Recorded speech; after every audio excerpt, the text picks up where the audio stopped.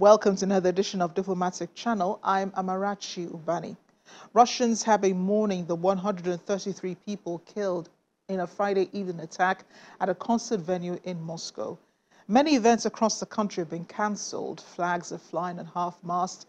Many TV channels have updated their schedules to focus on the realities. Though the Islamic State has claimed responsibility for the attack, the Russian President, Vladimir Putin, claims the men who attacked Moscow, who have been arrested, had tried to flee to Ukraine. We'll be talking later to the chairman, Nigerians in Diaspora Organization in Russia, Dr. Godwin Ibe, about the status of Nigerians living in the city. Plus, with many Nigerians heading towards Canada for greener pastures, we're asking the question, is learning French necessary to expanding your options? It is based off of celebrations of La Francophonie in Lagos, where we caught up with the Canadian High Commissioner to Nigeria, Jamie Christoph. And a lot of you want to hear more about the visa issues. The High Commissioner has promised to discuss that at a later time. An act of terrorism has occurred on Russian soil, and it happened on Friday at the Crocus City Hall on the outskirts of the Russian capital, Moscow. It was a venue for a concert by the rock group Picnic. Everything was set until gunmen burst into the foyer just after 9 p.m. local time. A video at least showed 4 people shooting randomly before entering the hall and opening fire, also as they entered the hall. Now, at some point, fire was seen inside the hall while glass on the top 2 floors of the 7-story building blew out. 133 people were confirmed dead, 3 of them children, while at least 140 others are being treated for varying degrees of injuries in hospital. The Islamic State has claimed responsibility for the attack, even releasing footage to support its claim. Russian authorities on Saturday released pictures of those, it says, were the 4 attackers that night. It's not commented on the ISIS claims, but President Vladimir Putin says the attackers tried to flee to Moscow, helped by contacts there. The U.S. says it did warn Russia about the possibility of an attack earlier this month. As expected, the Ukrainian president is angry his country has been roped into this. In a statement on Saturday evening, he suggested a miserable Russian leader was more concerned about pinning the attack on Kyiv than in reassuring his own citizens. Leaders worldwide are condemning the attack and showing solidarity with Russia. UN Secretary General Antonio Guterres condemned the attack in the strongest terms and conveyed his deep condolences to the bereaved families and the people and government of the Russian Federation. The United States sent its condolences to the victims of the attack. China's President Xi Jinping strongly condemned the attack and sent his condolences to President Putin. He stressed that China opposes all forms of terrorism. The European Union said it was shocked and appalled by the attack, and the attack was condemned by the United Kingdom and France. Even the Nigerian government, through the Minister of Foreign Affairs, sent its condolences to Russia, commiserating with victims of the tragic attack. And this brings us to the question, were there any Nigerians hurt in the attack? And for this, I want to bring in Chairman, Nigerians in Diaspora Organization, Dr. Godwin Ibe, who joins us from Moscow. Dr. Ibe, thank you for joining us on the program.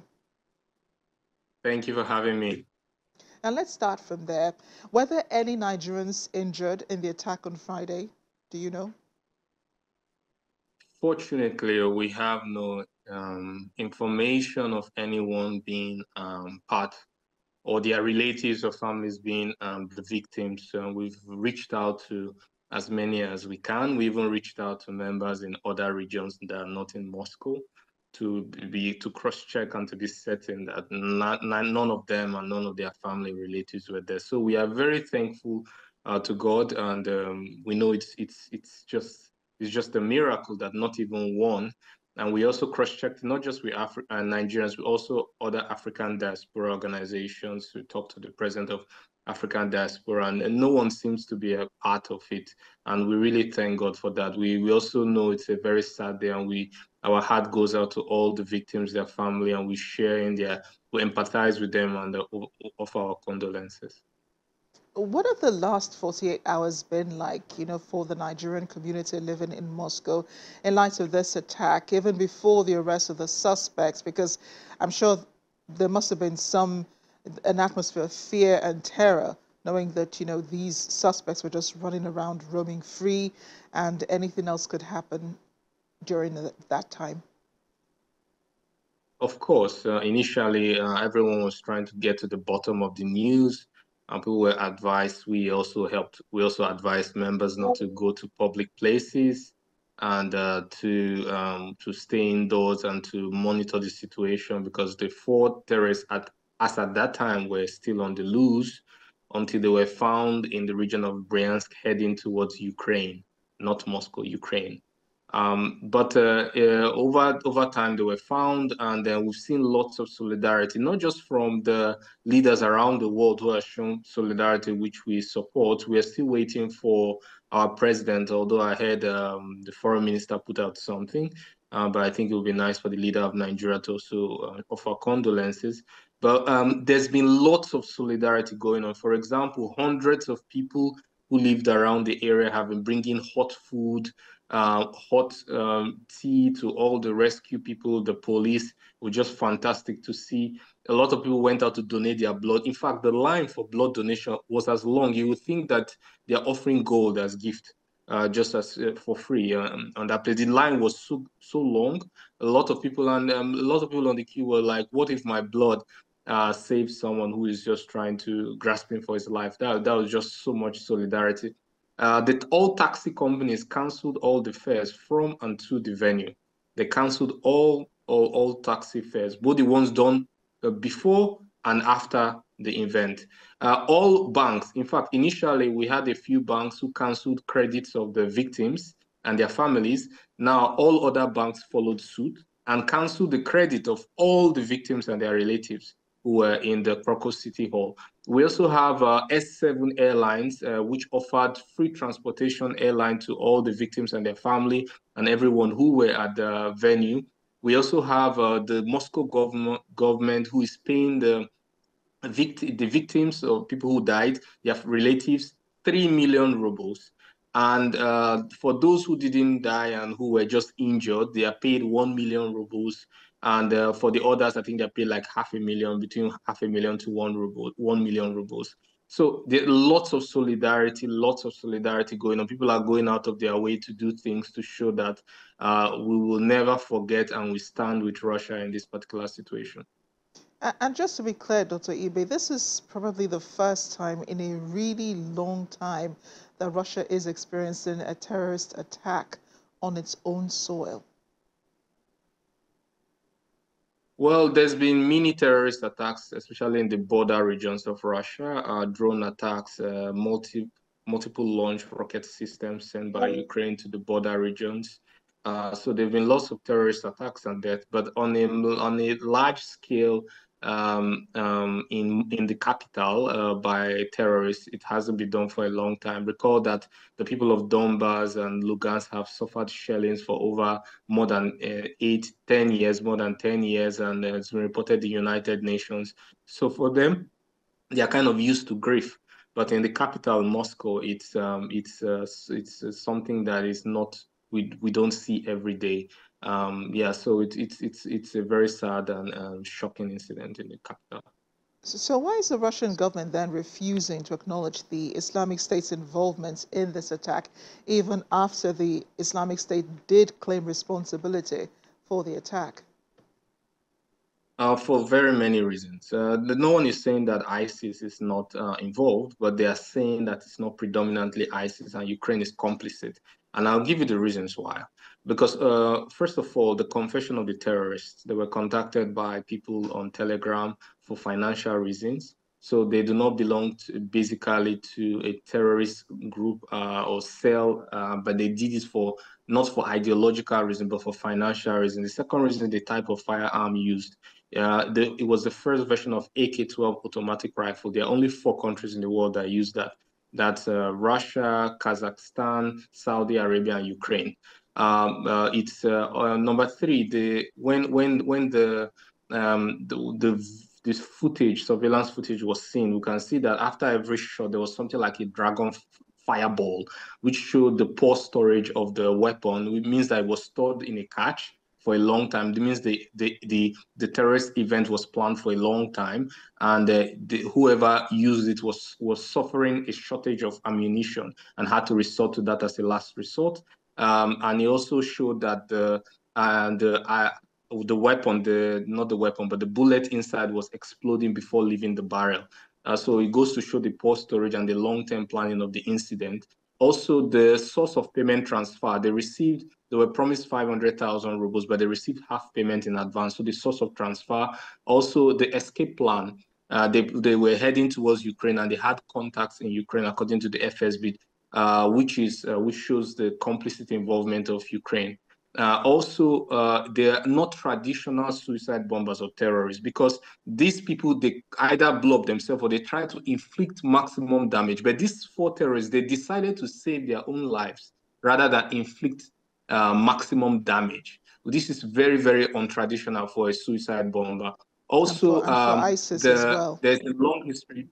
Yeah, there's a long history of similar attack and escape plan. For example, in the case of assassination of Daria Dugina and Vladimir Tatarsky, there was an assassination attempt and they fled towards the Ukrainian border. So there's a long history. And last but not the least, a lot of Ukrainian officials had said that they intend to kill as many Russians as possible. So that all those factors contribute to making an assessment that even if Ukraine is not directly responsible, they are complicit and are aware of what went on. Yes, and that means the Russian government is not buying anything the Ukrainian president is saying at this time. He says he knew that, Russia would, turn the spotlight on Ukraine and would blame Ukraine for what has happened. But I guess in the next few days we'll understand better Ukraine's possible involvement in this. But just as we move forward and as we wrap up the interview, the Russian government is acknowledging just wondering if they've acknowledged the solidarity and the condolences from other leaders around the world. I know that they had looked to the U.S. and said, if you knew anything about this, now is the time to say something. And the U.S. said, we did say something at the start of the month. We did warn that there could be a possible attack on Moscow.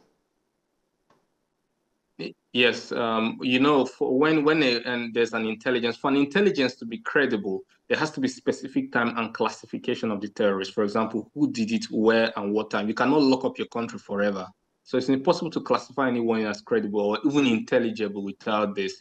Otherwise, anybody, including you and me, can warn that one country in Europe is going to suffer a terrorist attack, even if we don't know where, we don't know how, we don't know, and we will probably be right, because there are lots of immigration problem and unrest among the local population. But for it to be classified as intelligence and credible, there must be specific time and there must be source, the classification of the terrorists. But neither of these were credible, and neither of these turned out to be true. For example, on March 7th was when the US warned of this, that in 48 hours, people should avoid large gathering. But this is already March 23rd, or March 22nd, 23rd.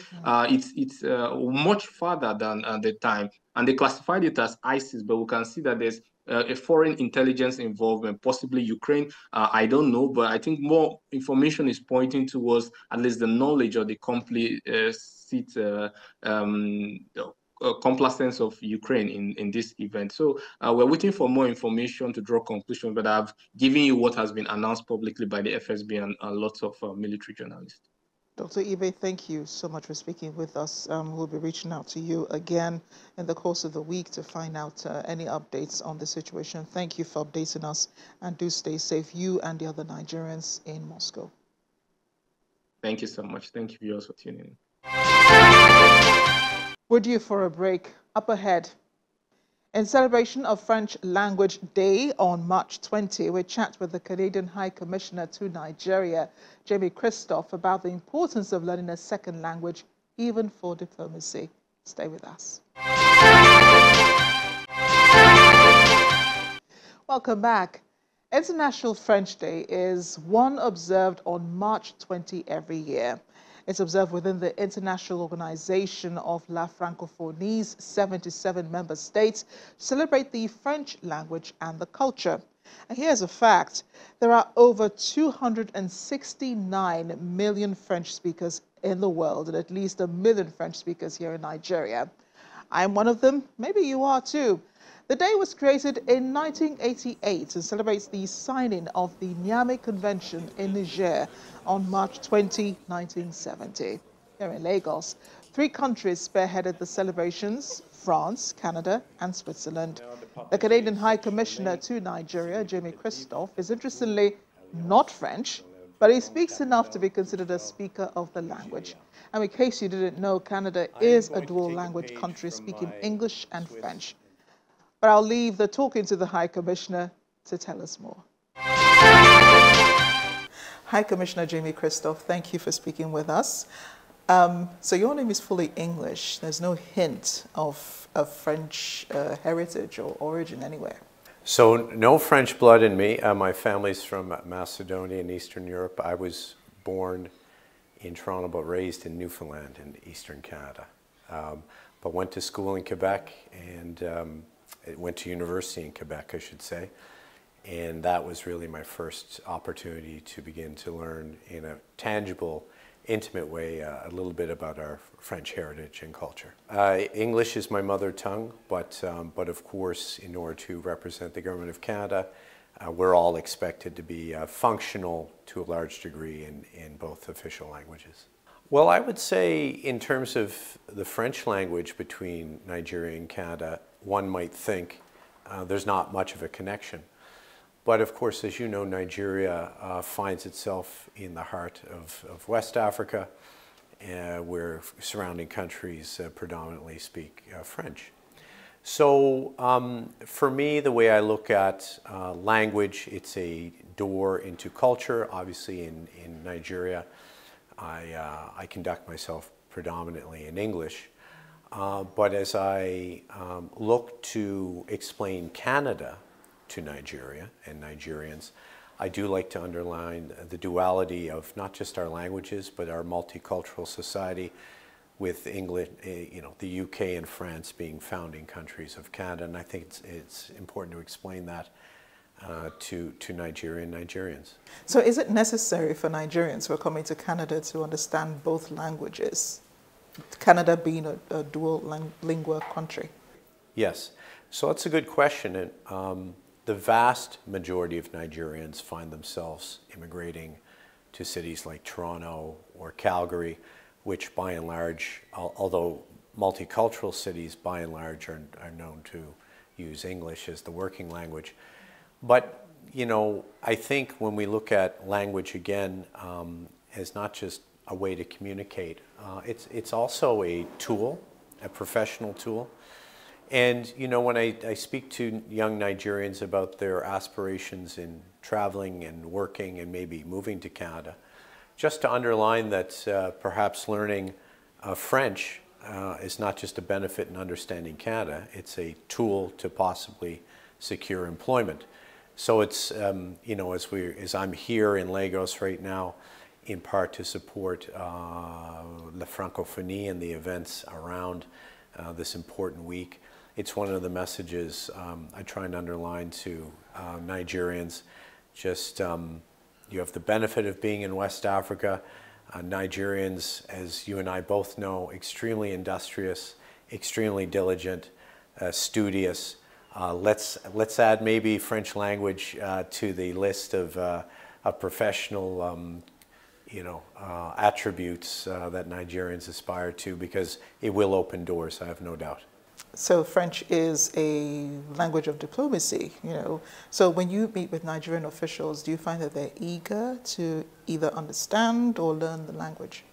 I would say that to the extent we touch on culture, yes, they are interested in knowing how we manage the duality of our language. And again, language is only part of, I think, what makes Canada an interesting and compelling country, and a wonderful one. It's a multicultural country, and it's something that I have discussed with Nigerian officials. Nigeria also being multicultural, of course, many tribes, ethnicities, and religions make up this wonderful country.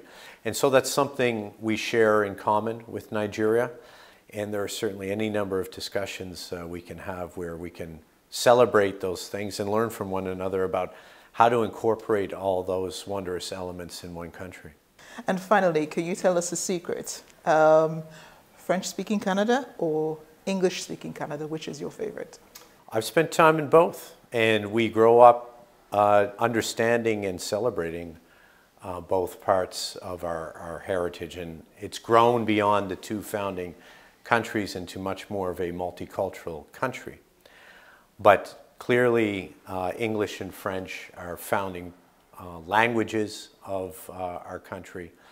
And, you know, those languages, again, just aren't ways to communicate.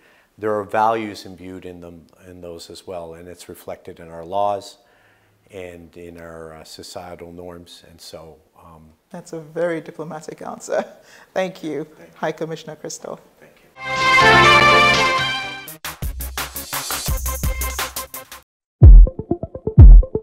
The UN Security Council has passed a resolution calling for an immediate ceasefire in Gaza. The US had refrained from voting the measure, which also calls for the release of hostages. The move signals a shift in US-Israel relations, although the White House insists it is not a policy shift.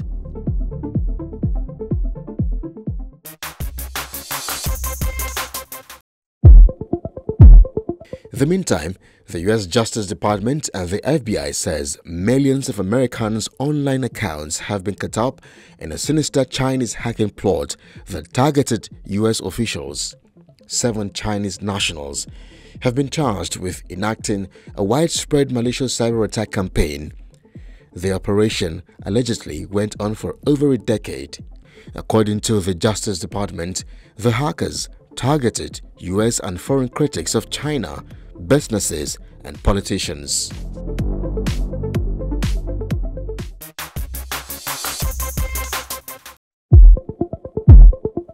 And finally, the ruling coalition candidate in Senegal's presidential election, Amadou Ba, has conceded defeat in the just concluded presidential election. Ba called Bassirou Diomaye Faye to recognize the opposition candidate's win in Sunday's presidential election.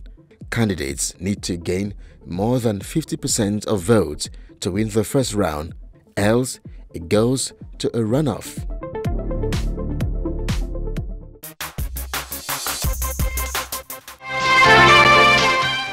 This is where we end the program today. I'd like to read your thoughts and comments. And if you are Nigerian living in Moscow, do let us know your safety status and how you're doing with the recent happenings.